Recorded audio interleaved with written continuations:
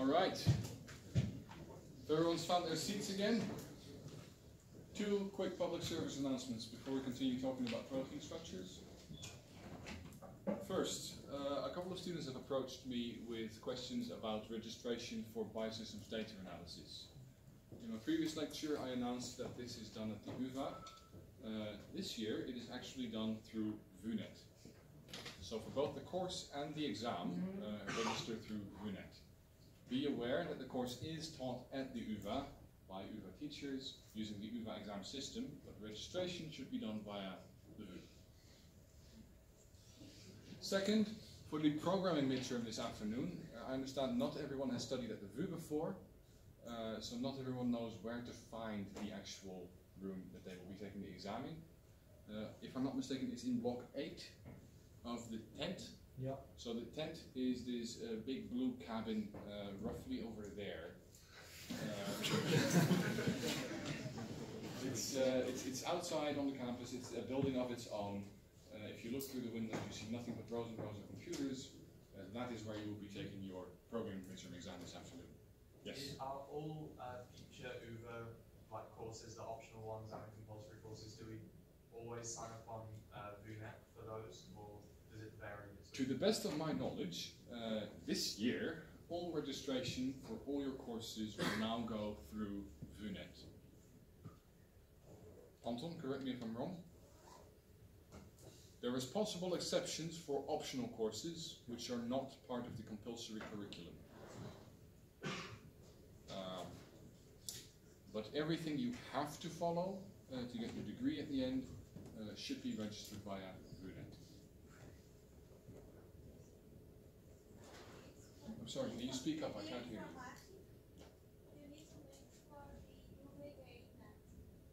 Can you repeat that?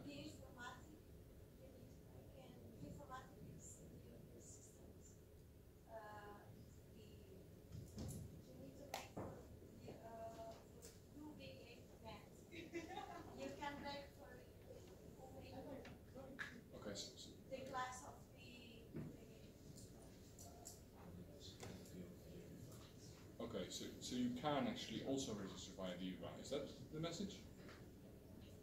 Okay, very good. Any further questions about the programming midterm or course registration? Good, now let's continue with protein structures. Right, so you've thought a bit about the secondary structures, right?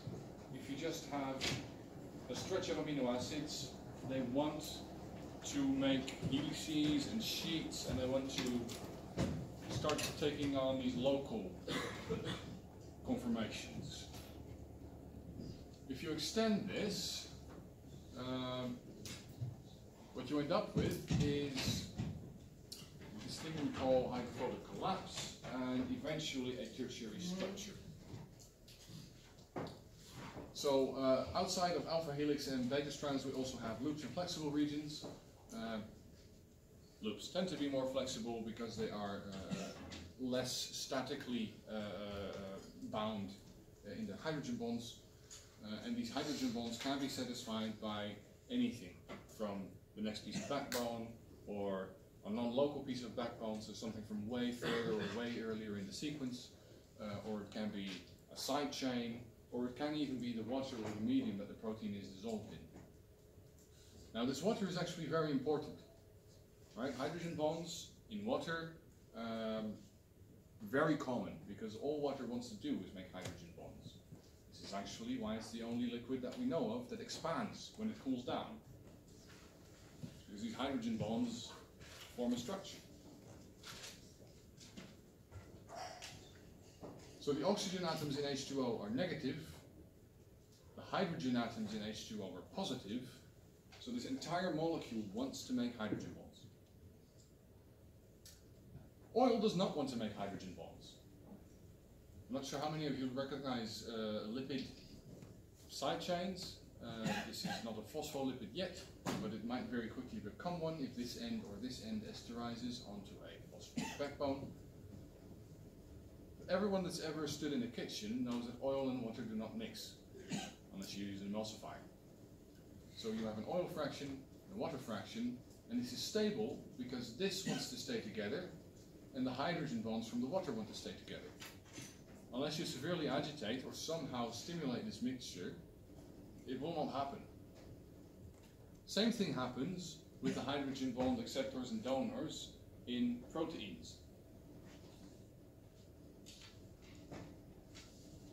If you have the hydrophilic residues in white and the hydrophobic bits in black, so the things that want to dissolve in water and the things that do not want to dissolve in water, what you see is that the white bits want to stay in touch with either each other or the medium, usually water, and the black bits will want to collapse on themselves so they're exposed to as little water as possible.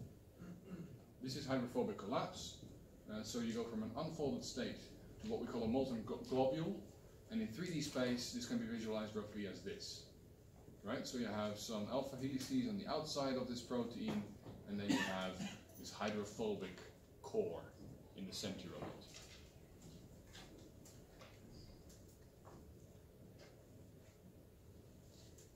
Tertiary structure governs how the secondary structure elements are connected.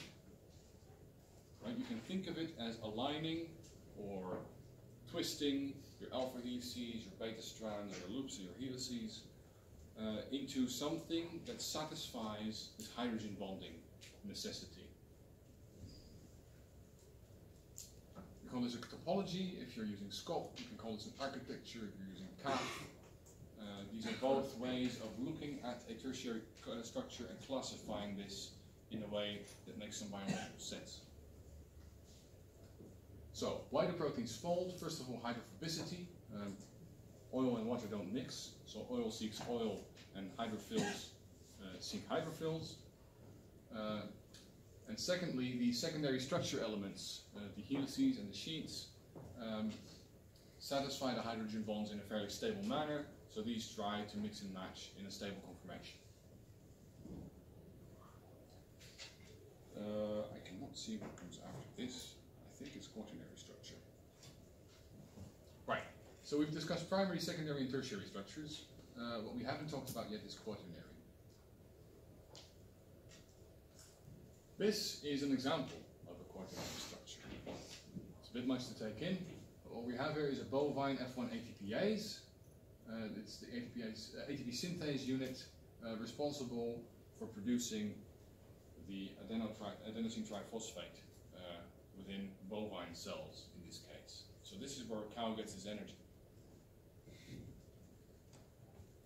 Every chain in this structure is displayed in a different color. So between the molecules of the same color, this complex is formed. Right? Most ATPases have this sort of core or axle, and then this rotating head on its top, consisting of trimers, I believe. Let's see, how many colors can we count here? We have greenish, then cyanish, and then light blue. So this does look like a trimer to me, yes? Only three. Only three? You can Only count three no more colors. colors? Anton is colorblind. If you ever write a report for him, never use green and red in the same graph. But basically what this does is the head of this structure rotates around the axle, and it does so in a way that captures chemical energy in ATP.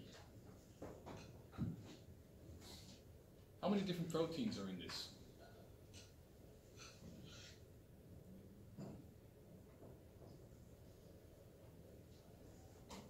See someone holding up 5 fingers? Let's see, we have 3 in the head, we have the yellow one, and then the red one at the bottom. Guys, say 5 is about right. Would any of these proteins be useful individually? It's hard to say from this, but it's unlikely, knowing a bit about the biology of the system. So, we've been talking about proteins and structures, but in order to get to function, we need to consider this in a bigger context, specifically what the protein interacts with. Right, so the classic picture is that sequence gives rise to structure and structure gives rise to function. Or perhaps a bit naively, once we have the structure, the function will follow. We used to think the same about the genome. Once we have the genome, we understand everything there is to know about life. Turns out we were a bit over-ambitious with that claim. But the same line of reasoning holds. So, an enzyme is a specific type of protein that is metabolically active. So this is interacting with the small molecules and ligands that you consume and you excrete, and it converts, or it carries out your metabolism through its catabolic and anabolic properties. Enzymes are also proteins. So they have a hydrophobic core, they have a hydrophilic surface, they fold, they have secondary structure elements like helices and sheaths. What does this tell us about the functional side? So can we tell anything about what bit of the enzyme is important for doing metabolism, given its structure perhaps? You can maybe see if there are certain regions which are, for example, hydrophobic pockets, for ligand binding, or you can see some residues which have some biological function. Okay, so I heard hydrophobic pockets for binding ligands, and what was the second thing you said? Residues with biological function. Okay, how would you recognize biological function from structure?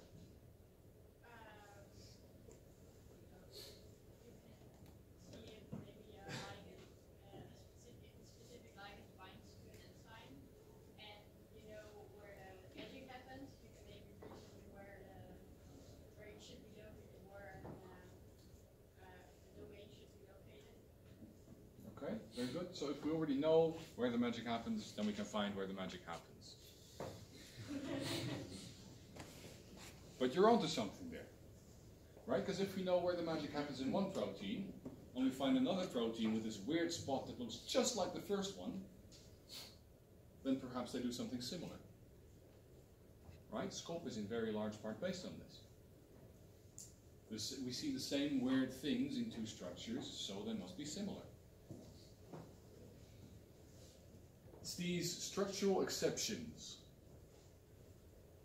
that draw our attention, right? Because they deviate from what we had expected if it was just a simple blob of hydrophobic core and hydrophilic surface. A hydrophobic pocket on the surface of a protein is weird. Why would it want a hydrophobic surface? It doesn't make sense, because hydrophobe and water doesn't mix.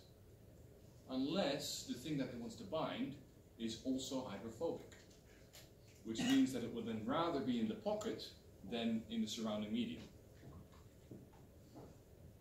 Same thing holds for electrostatic patches, or for larger hydrophobic patches on the surface. These might be interfaces or sites of interaction. So, as a general sort of rule of thumb, the functional sites themselves are exceptions of the structural rules of thumb. Okay. Now here we have three different quaternary structures. We have a red and a blue protein that bind to each other, but they can also bind to a third green protein, and then finally there's this sort of teal banana that also wants to bind to the complex. All of these proteins can be said to interact with each other. This is called a protein-protein interaction, and if we map everything we know about which proteins touch each other, you end up with this sort of radiculogram. Now, this may seem difficult to parse. You're right, it is. But it also tells us something, because we know that a protein derives its function from touching other proteins, or molecules, or parts of the medium. So in this enormous, dense, confusing graph, there is information about what is the function of all these proteins. Now, keep that in the back of your head while we think about predicting some things about structure and function. A couple of questions for you first. We've discussed 4 types or 4 levels of protein structure. Which information about these proteins is easy to get for us? Relatively cheap, either in terms of money or labor or effort. Sorry, I heard a lot of answers at the same time. Sequences. Sequences are cheap, right? You've been doing this forever. It used to be very hard, but now it's easy. In fact, it's so easy that we can sequence entire genomes for, say, less than $1,000. What information is hard? Tertiary structures, yes. Quaternary structures, also.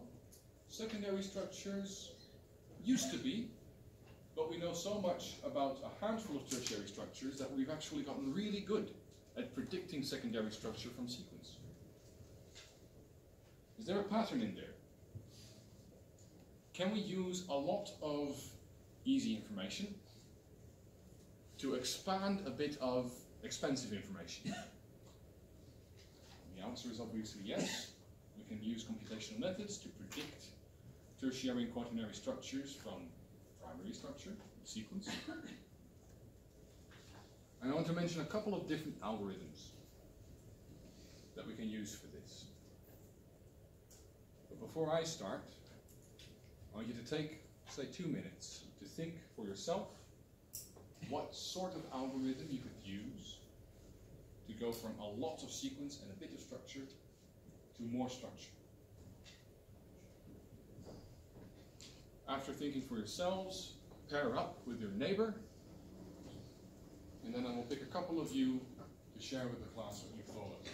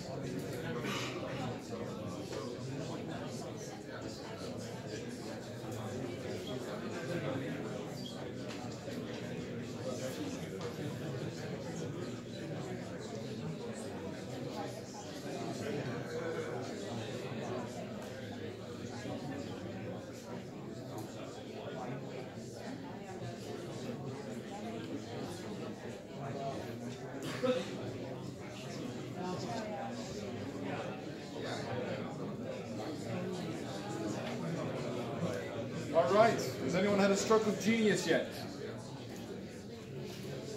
With clever ideas about how to predict one of the higher levels of structure from the primary sequence level? Any takers? So Yusuf. for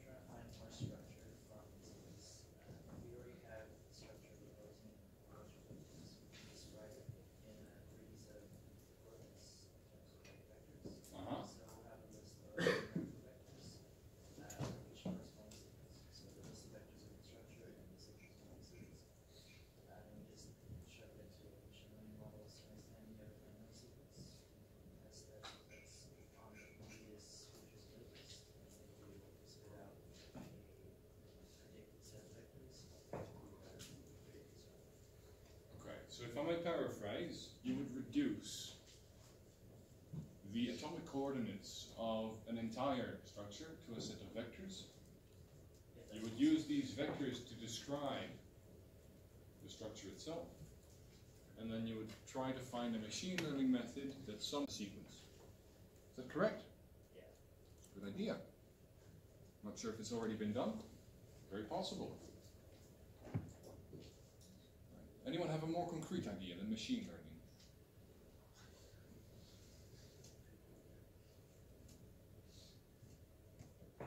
By show of hands, who else thought of feed it to a machine learning algorithm? Very good. I mean, you're starting to think like data scientists. This is excellent. But what a machine learning algorithm doesn't necessarily take into account yet is what we know about the biology of the problem.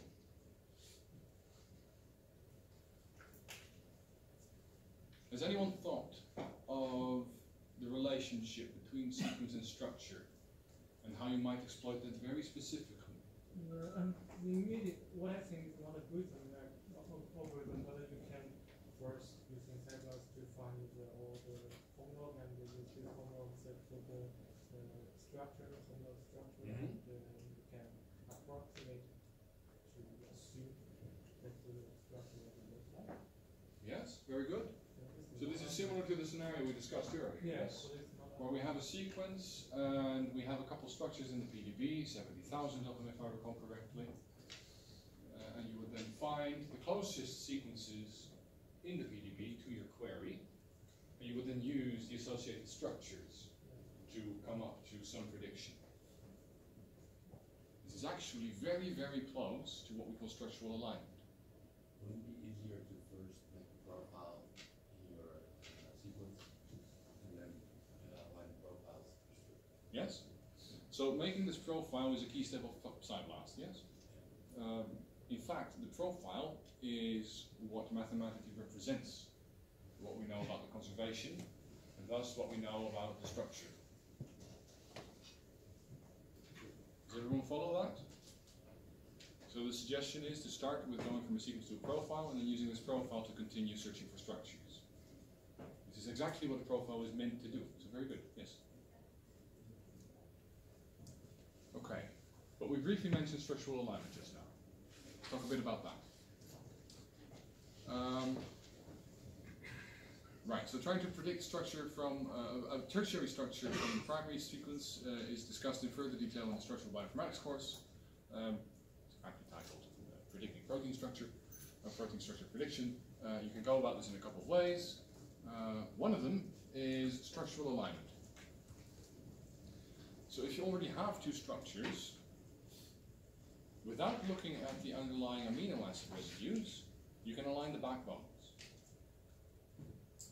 Right, so suppose we have this blue structure and we have this pink structure, and we're not looking at what actual amino acids they are, but we're only looking at the backbone atoms. Then if we try to paste these over each other, we end up roughly with this alignment. This is structure alignment, a different problem.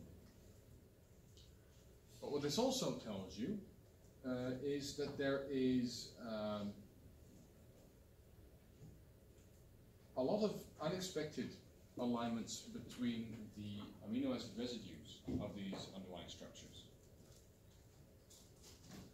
Take a good look at the top right corner. Can everyone read these metrics? So in order, this says RMSD, or root mean squared distance, z-score, sequence identity, and aligned versus gap positions. I'll go through this in reverse order. So the aligned versus gap positions is the number of backbone positions in your structure alignment that map between the structures. So we have 202 positions that have a counterpart and 92 gaps. So positions which do not have a matching position in the other one. Sequence identity between these pairs is only 7.4%. This is tiny, this is abysmal. And yet, the z-score of this is 5.5. Does anyone know what a z-score is?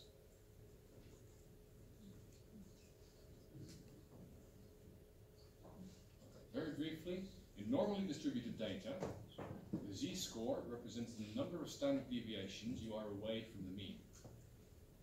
Now, if everyone recalls from high school math that the normal Gauss or bell curve has almost a third of its observations within one standard deviation, 95% of its observations within 2 standard deviations of the mean, I think 97.9% of its observations within 3 standard deviations of the mean,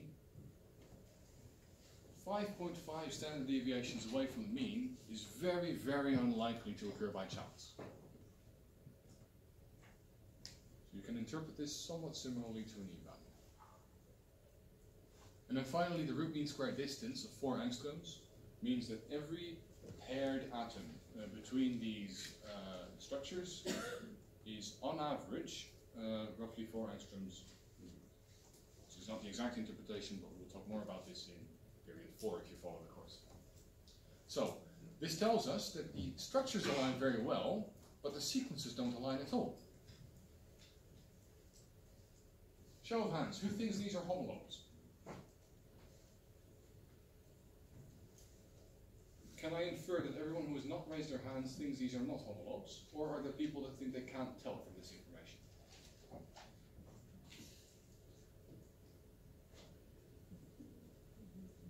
Okay. Given what we know about evolutionary conservation, function is more conserved than structure, is more conserved than sequence. A structure similarity that is this high strongly suggests that these are in fact homologs, even though this is no longer visible on the sequence level.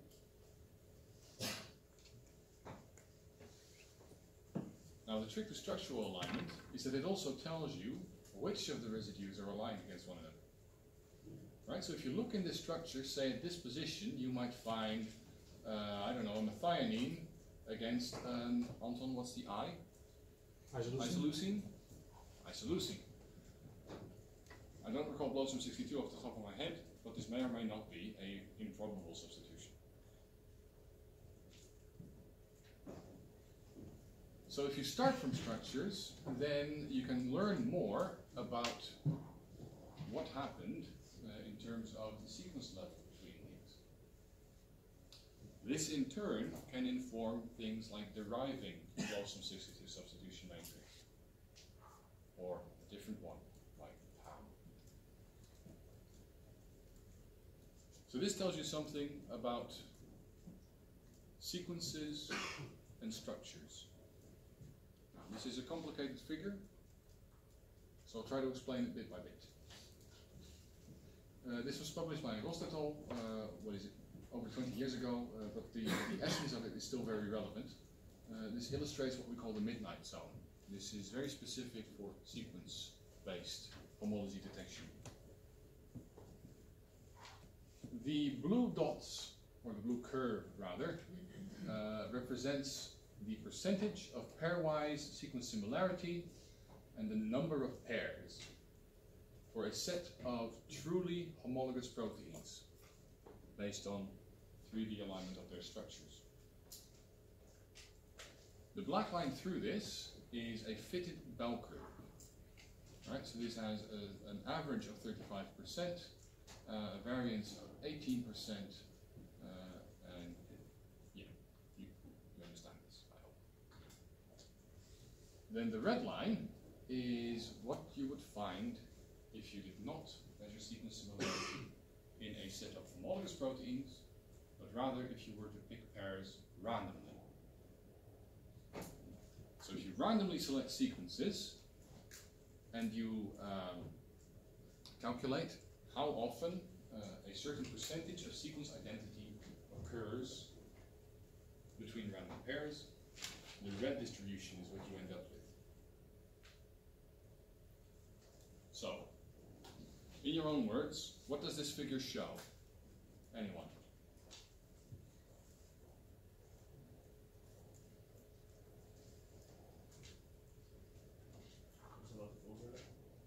Very good. What does this overlap mean? It's actually seeing which distribution it came from.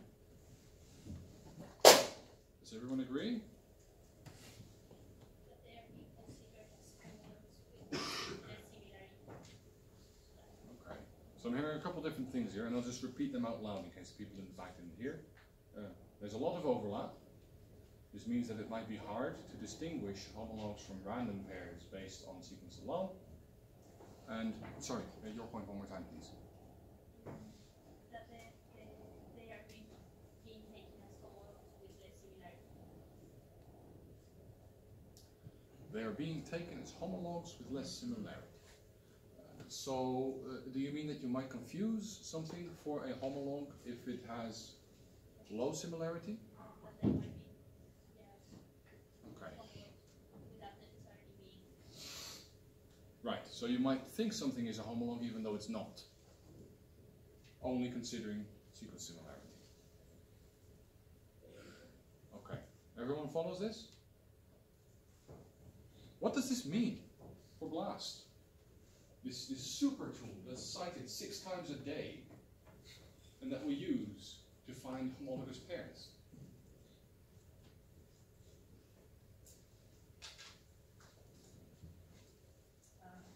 It's likely to have a lot of false positives.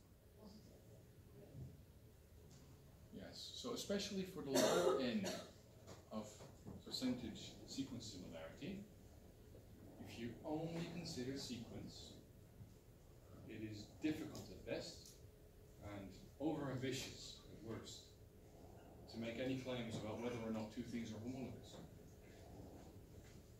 Alright, so coming back to this point that we made on this slide, right? Structure is more conserved than sequence. How can we improve upon this?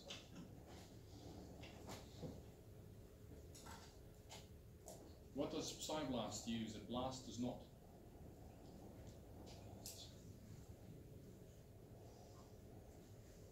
I hear it mumbled. Anyone care to say it out loud? PSSM. Yes, and PSSM represents? That's what it stands for, but biologically, what does the PSSM tell you?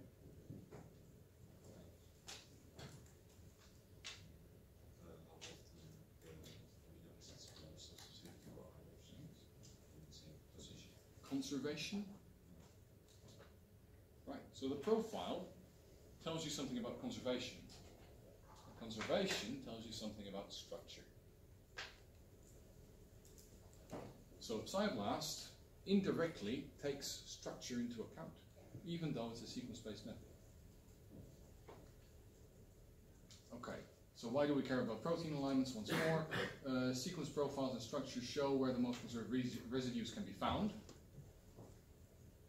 And these most conserved residues tell us, typically, what are the functional or the important sites of a protein. Right, so once more, a visualization of a sequence profile showing the conserved residues. What you have here is the active site of, I can't see what protein this is, but we see that across various, GABA is a receptor, isn't it? Yes. So, across various homologs, these residues are very tightly conserved, and we can map this back to this set of residues, which is in the middle of an active site. So, if something is conserved, then this is evolutionarily important for either structure, function, or both. Right. Once more, profile methods are even better for distant homologs than profile sequence methods, which themselves are much better than sequence methods. Question? Yeah, question, because like, for example, like a beta barrel, Yes. it's very consistent on the lot of the beta shape. But most of them is the function is pouring in the channel. Not always, but often, yes. Yes, but like also GFP, the fluorescent protein is also made by beta barrel. Yes. It is a very different function. How do you determine if that thing, if you do this alignment, it will be very similar. So the beta barrel is a structural motif. Yeah. Right? It is a specific orientation of anti-parallel or parallel even beta strands. Yeah. What databases like CAF and SCOP do is they consider the number of strands that participate in the barrel, their relative orientation, so parallel or anti-parallel, the length of these strands, and also the adjacent secondary structures. Right? Because you mentioned porins, which is indeed where we often see beta barrels, but they also have a lot of helices surrounding them, or even inside the barrel. Whereas if you have a set of rotated helices, untwisting these can open the pore, and then twisting them back up can close it again. There is active transporters which have an ATP binding domain on the inside of the cell, and then say a hexose binding domain on the outside. So they bind a glucose molecule, and they pull it into the cell by expending energy. All of these things may or may not use beta barrels, but their functions are very different. What is similar, however, is the beta barrel between GFP, RFP, CFP, and all the other fluorescent proteins. Because their difference lies in the active site, the fluorophore, where you have 3 interacting amino acids merged together. So the surrounding structure is similar, it's still a fluorescent protein, but the beta barrel itself is different from that of the fluorine. You mean from the lining we can detect this kind of The closeness of the alignment is important for how much information you can infer about one partner from what you know about the other.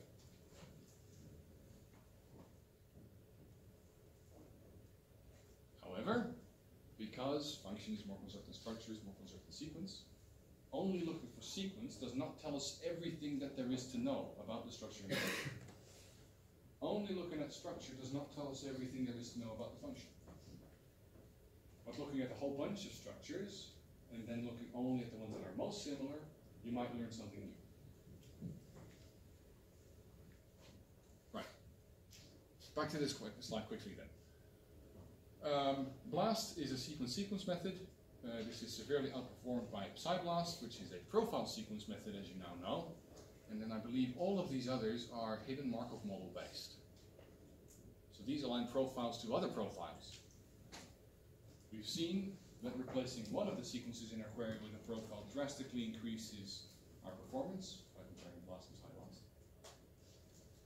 But now by also taking into account the conservation of the things that we look against, so our query database, if you will, this further enhances your sensitivity and your specificity, as very well demonstrated by HHPred, which also has a lovely web interface if you want to play around with this. Quick overview on what these hidden Markov models look like. Don't remember this, but do come back next period because you will learn a lot about these.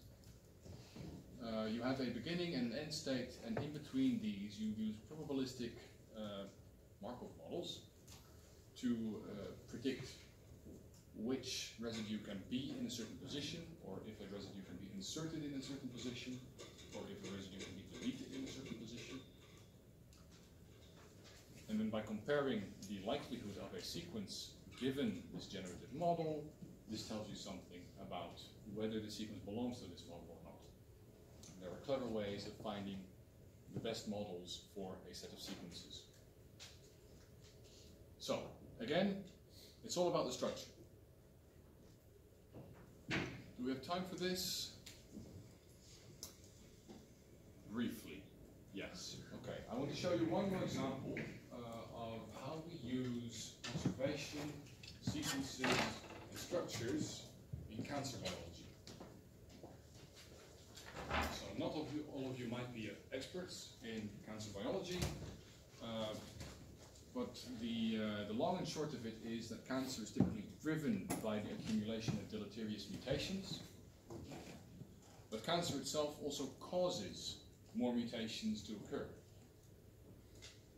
And now a very difficult diagnostic problem to solve here is which mutations caused the cancer and which mutations were caused by the cancer. These are usually not the same. We call this driver and passenger mutations. I'm sure you understand why. And basically what this visualizes is how from the moment you are fertilized, you have all your DNA neatly in a nucleus. This DNA is copied every time a cell divides, and when you copy this, mutations start to occur. Now these can be benign, the blue ones for example, These can be neutral, the grey ones, or these can be problematic. The cogwheels in this graph cause issues. Not by themselves, but when enough of them accumulate, you start developing cancer. So say you need a dozen of these for tumors to start growing all over your body. And then we find a tumor and we sequence it and we find all the mutations that have occurred. I can't see my pointer. All the mutations that have occurred in your cells throughout your lifetime, as they were inherited every time a cell divides. Can you now point to me which 12 of these are the ones that caused your cancer? Keep in mind this is in the scope of hundreds of thousands of mutations. So without doing something smart, knowing what we know about the biology, this is an impossible task, yes? What we can do is look for which mutations occur more often in tumors versus which mutations occur more often in healthy tissue. Where the obvious hypothesis would be that the tumors are enriched for driver mutations, whereas the passenger mutations or the non-driver mutations are sort of uniformly distributed. Okay, so this is one thing we can do. Now what we can also do, this is a very complicated slide, so it might take me a while to go through this, I promise. This is the last one before you're free. The last thing we can do is, again, exploit homology. If we know cancer is caused by a certain process being disrupted, then this process may be disrupted by homologous proteins in different tissue types. Very famous family of signal transducing proteins is the RAS superfamily, PFAM identifier 71. And here in the bottom, you see a dendrogram of the evolutionary relationship of 5 different RAS subfamilies. So all the proteins that you see in this graph are human signal transduction proteins, and they are all related to each other. Now, what we can see in this graph is if you align the sequences, where in this alignment the mutations that we find in tumors occur most often. Again, the reasoning being that tumors will be enriched for driver mutations. So if you align the sequences of similar signal transduction proteins, you can count simply where the tumors occur, or where the mutations in tumors occur. Now this itself is already a strong signal, yes? But we can go one step further still, and that is based on a simple engineering principle actually, that the same thing won't break twice. If it's already broken, it doesn't matter if it breaks again, because it's already not doing the thing it should be. This is called mutual exclusivity, and especially during the course Bioinformatics for Translational Medicine, in period 5 this year, you will learn a lot about this. But the long and short of it is that in this last bit of the table, you see in which positions mutations do not co-occur. So this tells me that if something breaks on amino acid 16, amino acid 17 and amino acid 102 will not break as well. Or rather, that all 3 of these are critical for carrying out the function of this RAS superfamily. And as luck would have it, this is bang smack in the middle of an active site.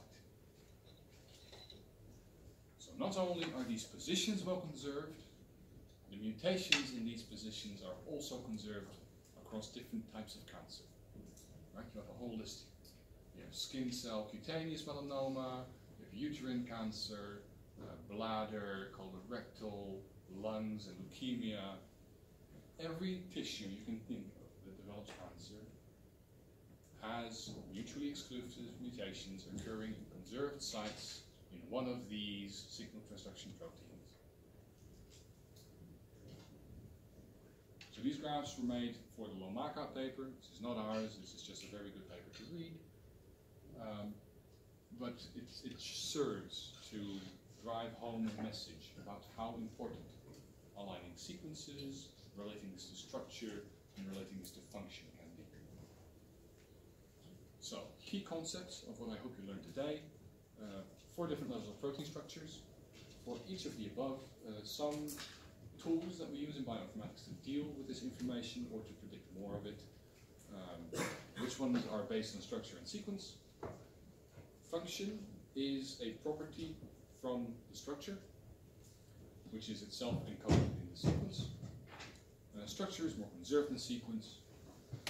You should all know now what sequence profiles are and how PsyBlast uses these.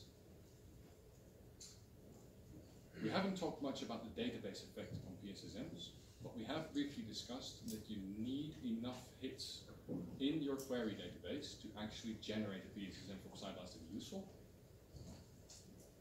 And then finally, with the Lomaka example at the end here, you can predict impact of changes in a structure based on what you know on the function and the structure of its homologs. And I think that was it. Any questions before I send you off?